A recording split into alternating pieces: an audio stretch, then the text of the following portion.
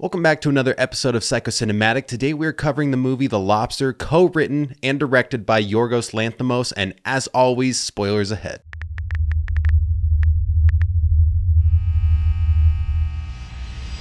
Now, before we get into this film, it's funny because Yorgos Lanthimos also co-wrote and directed The Killing of a Sacred Deer, which I watched maybe 3 years ago, and I hated it. I couldn't even make it all the way through. I made like an hour and a half, and I just gave up on it because me and my wife just didn't like it. But it's funny because I think that I could probably appreciate it now, and I probably wouldn't think it's that bad. These types of films are actually starting to grow on me a lot, and my mindset has changed. But what I'm realizing is that as long as I know going into the film that it's not going to be a traditional film, then I'm okay.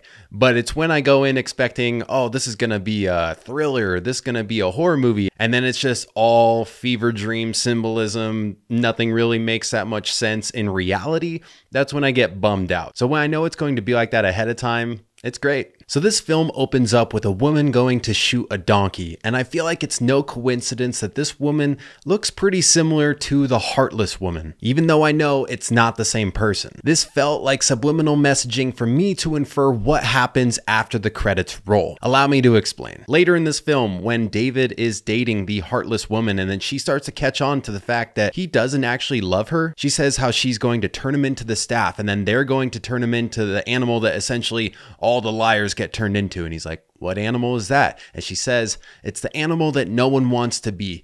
And I think that is a jackass. No one wants to be a jackass, so a donkey. Now, yes, David did tranquilize the Heartless woman, and he even went as far as to put her into that transformation room, but I do not assume for a second that David nor anyone at this hotel that's not a staff member knows how to use the technology that lies beyond the door. So my theory is that he put her in there, and then the staff later found her and just returned her to her room. So then fast forward to the end of the film when David was living with the loners, and then he and the short-sighted woman just escaped the loners, and now they're at the diner, and David is going to blind himself to strengthen their bond together. And while this film doesn't confirm whether or not David does successfully follow through with blinding himself, I believe that he does blind himself. But now that they're both blind, they can't flee, hide, or escape if someone tries to catch them, whether that is the police trying to enforce the relationship rules, the staff from the hotel trying to get him back to the hotel, or the loners who probably want to exact the revenge on them. So I believe that they were caught shortly after that, and David was returned to the hotel, turned into the jackass, and then once the Heartless woman caught wind of that, went and hunted him down.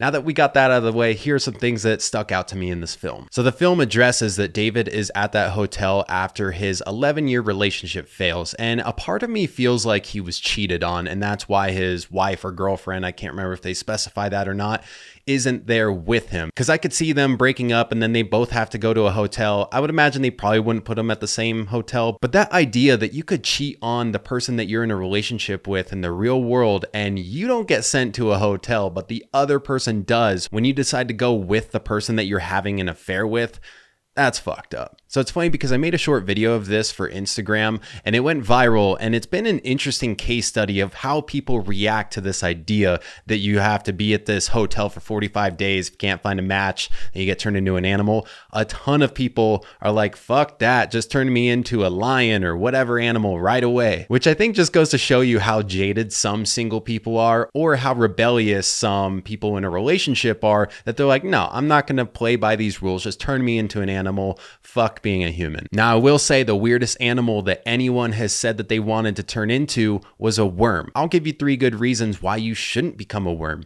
1, the lack of daylight. 2, birds. And then 3, fishing. Do you really want to be impaled on a hook and then cast into a lake as food for a fish?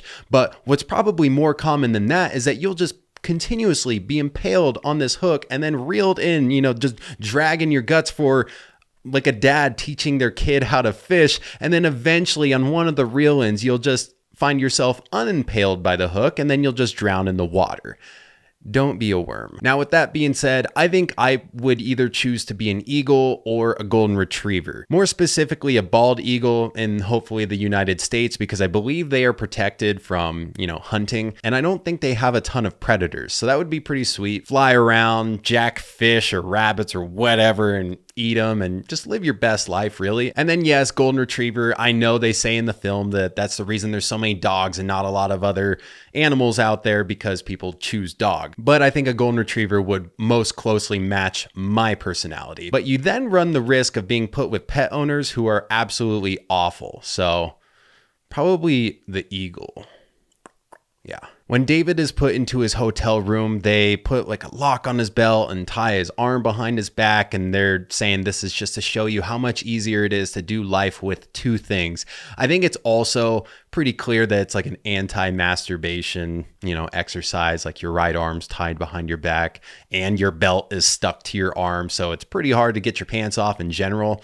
And I love this. He's staying in room 101. And I immediately wrote down, this seems like symbolism for 101 Dalmatians. Cruella de Vil wanted the Dalmatians for their fur, so essentially their skin. And he is quite literally going to be reskinned to become an animal. So 101 Dalmatians. Later in this film, David talks to the nosebleed girl and she explains to him how to properly get blood stains out of your clothing. And I was so bummed that this wasn't foreshadowing for later in this film when he confronted the limping man and the nosebleed girl on the yacht. And he was saying how, that's probably not even real blood on his shirt.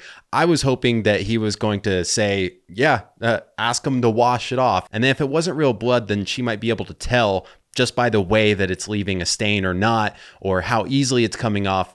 She would know. But unfortunately, that didn't happen. Now, when they have to go and hunt the single people, this seems like it plays on just the imagery of what it's like when you're single and you're trying to find your mate. It feels like a hunt, and it is competitive out there. And you've got some people who want to try and hunt as many people as they can, and then others would just be happy if they could just find one. That dry humping therapy where the maid has to kind of like grind on David is so painfully awkward to watch. And it's just the most manipulative thing that you could do to a man. You get him horny, therefore more active in this whole process. It's pretty messed up. And David's friend gets in trouble for masturbating, so they put his hand in the toaster as punishment, which not only is that just torturous and awful, but now you have to have your hand bandaged up. So everyone at this hotel knows what you did. How much harder is it to find a mate when you have a bandaged up hand from we all know what you did? So the man with the limp was hoping for another person to come in with a limp, and then that doesn't happen. So he fakes the bloody nose, therefore being a liar. But the film treats all these shortcomings almost like types. So we've got the limp, the bloody nose, the short-sightedness. If you have one of these things, it's almost equivalent to saying like, yeah, my type is blonde hair and blue eyes and Australian. And you need to fit into that box for us to even entertain whether or not we'll be a good match. I believe it's the hotel manager who says once you reach an argument that you can't settle amongst yourselves, we'll assign you a kid because that helps a lot.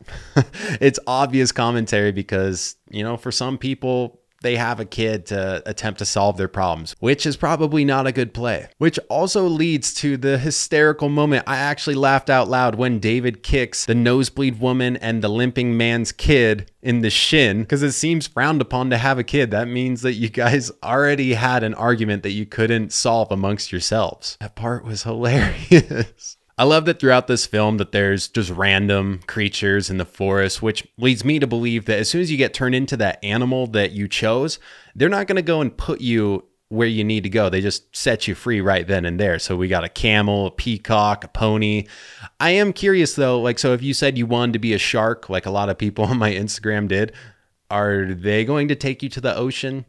Or are they just gonna be like, all right, there you go, and you just flop around on the surface and die? After David escapes a hotel and then finds the loners, he bonds with the short-sighted woman, which feels symbolic for two things. One, short-sighted, they're not going to have their eyesight that much longer. And then two, I believe he does follow through and blind himself for love. And in the end, he just gets caught immediately, is what I believe.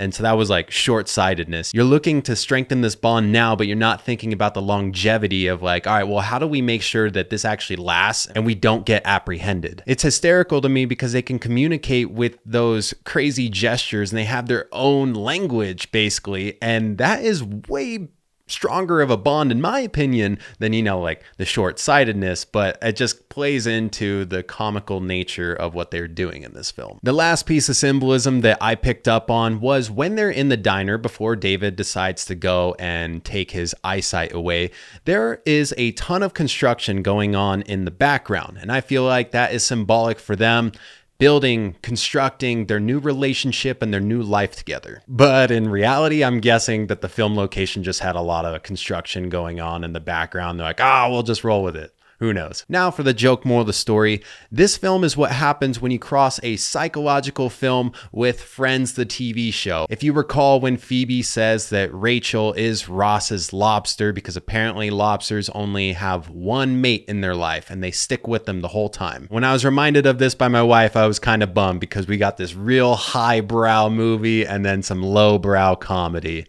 I don't know where we find ourselves after that. So I'm going to give this movie an 8.5 out of 10. I love the crazy concept and I love seeing this Black Mirror-like world of dystopian relationships. I love that the ending was perfectly open-ended, that I could build my own theory of what I thought happened next. Really, the only thing I didn't like about this film was I felt like after David escaped the hotel, my excitement and intrigue decreased quite a bit, and since it has about a 2-hour runtime, I felt like it went on a little bit long and I started getting kind of bored. If it was a little bit shorter, then I think that probably would have boosted it to about a 9 or a 9.5, but as far as the remainder to get to that 10 out of 10, I can't really put my finger on it other than when I watch a 10 out of 10 movie, I know it because I can't hide my excitement nor stop talking about it. And that's all I have for you guys today on the movie The Lobster. I hope you enjoyed this episode of the podcast. If you did, leave me a thumbs up, comment what you thought down below, and then don't forget to subscribe if you haven't already, and I'll see you in the next one.